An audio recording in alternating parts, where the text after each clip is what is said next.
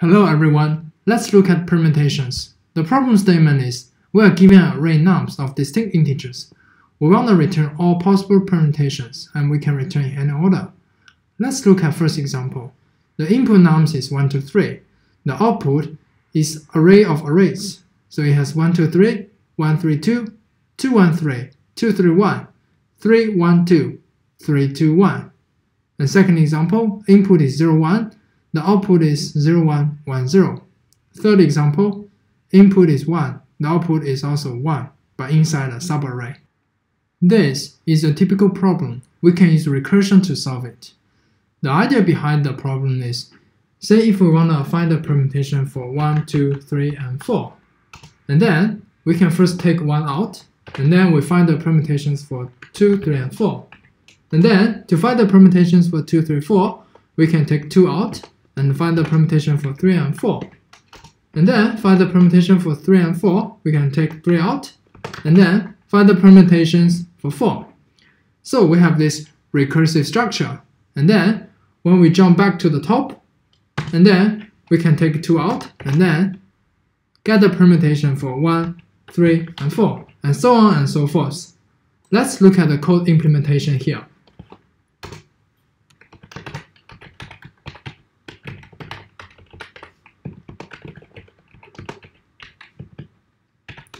Let us first handle all the basic cases.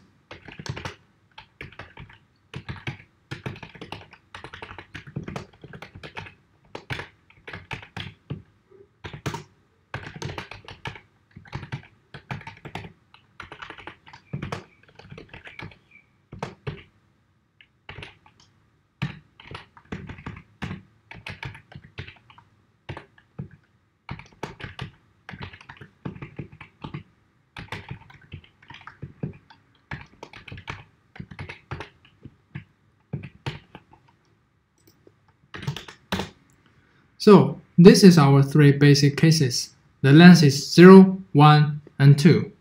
Let's look at our recursion function. For the input array, we can try to take individual element out, and then get the permutations for the rest of the element.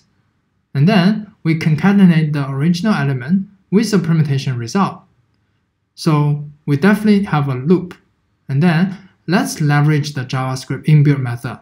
Let's use map to loop through the input method.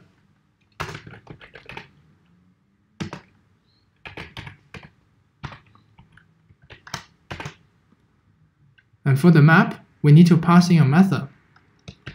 For individual n,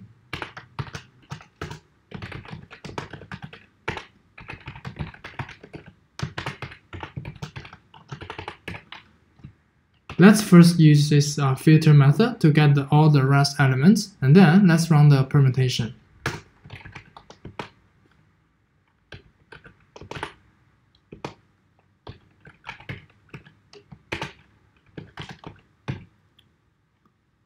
So we get the permutations for the rest of the element, and then let's do the concatenation.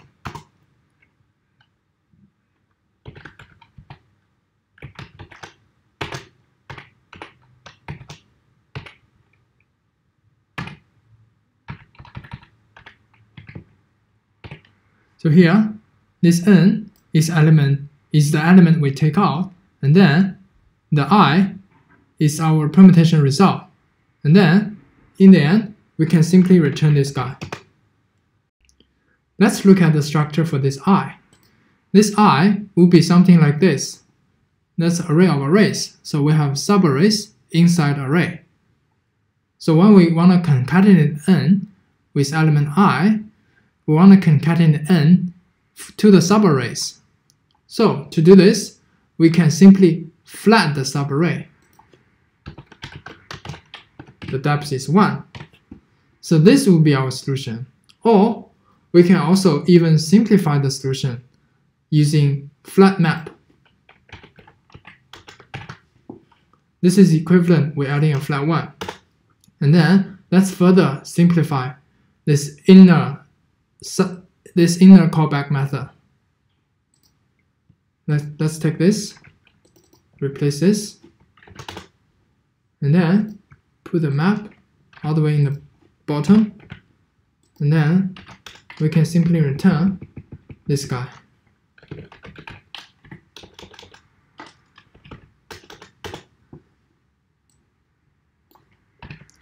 This will be a solution when we leverage all the JavaScript inbuilt method. Let's submit. Looks like we have a problem here. Let's try to solve the problem. So I guess for this check we can ignore because the length is minimum length is 1. So for this one, okay, I guess the problem is we need to put it here. Okay, let's submit again. And it passed. Let's look at the complexity here. I guess for space, it's n factorial. N is the size of the input array. Because for permutation, the total solution is n factorial. Because for the first position, we have n options. That's to pick 1 out of n numbers to put at the first position. And second position, we have n minus 1. And third, n minus 2, and so on and so forth. So in total, the space complexity is n factorial. For time, it's also n factorial. This is because we have this recursive structure. And first time, the loop, how many times we need to loop through, that's n. The second time, we need to loop n minus 1. The third time, n minus 2, and so on and so forth. So that's a space and time complexity. What if we cannot use the inbuilt method? What can we do to simulate the process? I would propose we have a recursive helper method, and the parameter we pass in is the array, start index, and index.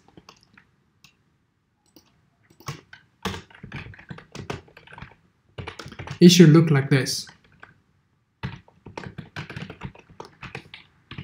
So this is to get the permutation for the input array from index start to index end. And then for our input array nums, what we should call it? We should call it perm nums. The start is 0, and is nums.length minus 1. We should call it like this. And apart from this, we should have an array in the global scope. And then, in this recursive helper method, we can push the result into this res array. Let's look at how we can simulate the process. So definitely we need to have a loop for the input array and loop from start to end.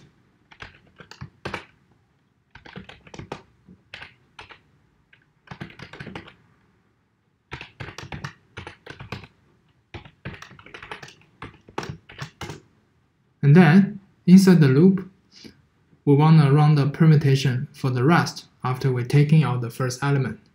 That's to run perm, same array, that's I plus 1, that's the next element. The end is still the end. By doing this, we'll get the permutation for the same array, and then starts from I plus 1 to the end. And then, for the second time in this loop, what we need to do, we need to swap the position. It's like, first time, we take 1 out, we run the permutation for 2, 3, 4, and second time, we need to swap the position between 1 and 2. Becomes like this. We run the permutation for 1, 3, 4.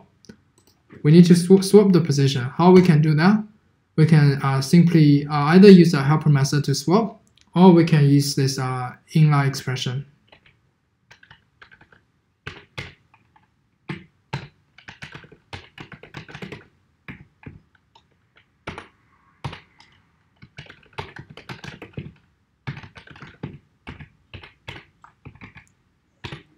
So we can start with I. So it's like we swap 1 and 2. And third time we swap 1 and 3. And after this, we need to restore this input array, we need to revert it back to 1, 2, 3, 4 before we do the swap between 1 and 3. So that's why we need to restore this input array. We need to run the same swap again after we jump out of this previous permutation. So we do the same thing here to reiterate. So we first swap I with start, and then we run the permutation from I plus 1 to end, then we swap it back, and then for the next iteration, I increase, but start remain the same. So we swap again, we do permutation, and then we swap it back. Let's look at the termination condition for this recursive method. We pass in array start and end. If start equals end, then we can simply return and stop doing it again.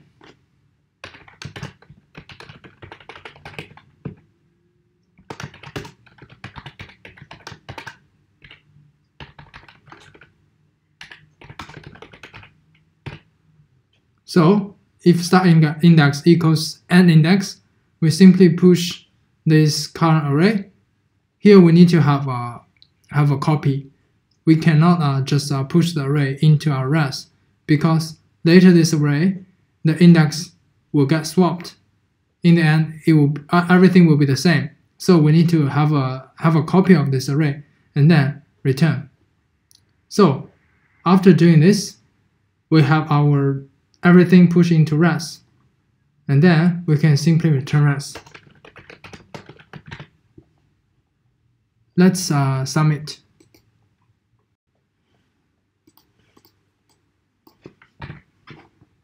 Let's submit again. We got this another problem. I guess we need to first define before we call it. And another small thing here is it should be start plus 1, because we swap I and start, so we should get permutation from start 1 to end. Let's try to submit again.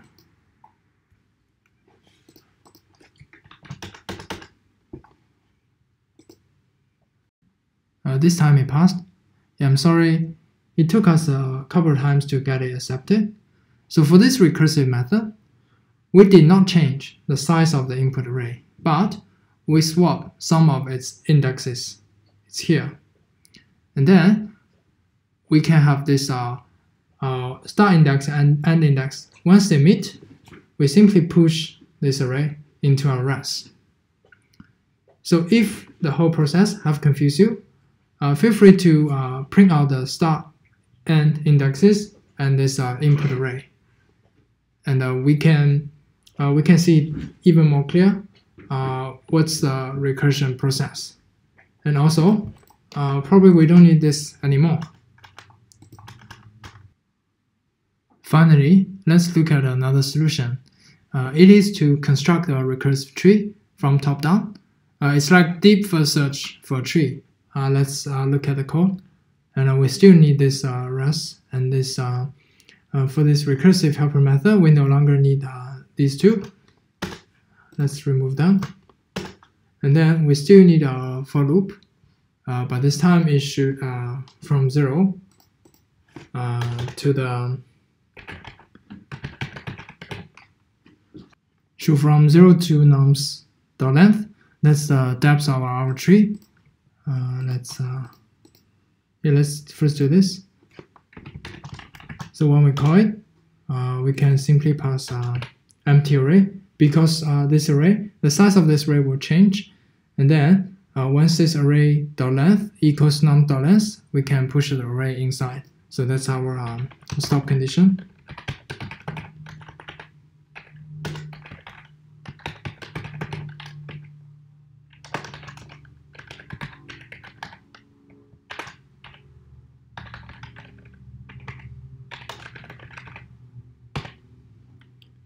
And here, it's no longer swapping. You should change to this, and then we need to change the size of this array. So what we can do is array.push num size. We push it in, and then we run this again. And after this, we simply pop the value out.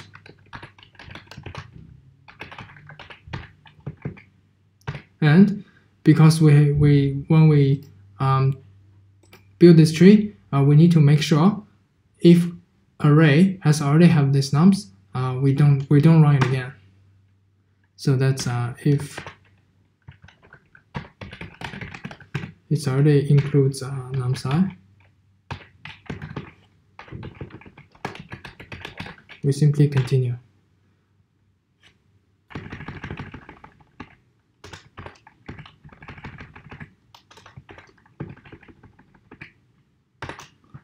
Let's try to submit first. It passed. The structure here we have is really similar to our previous solution. We push a value in and then we pop it out to restore this array. We also have this if condition here. This is to stop us from pushing repetitive value inside this array. And if this has confused you, feel free to print out the array before and after push and pop out value.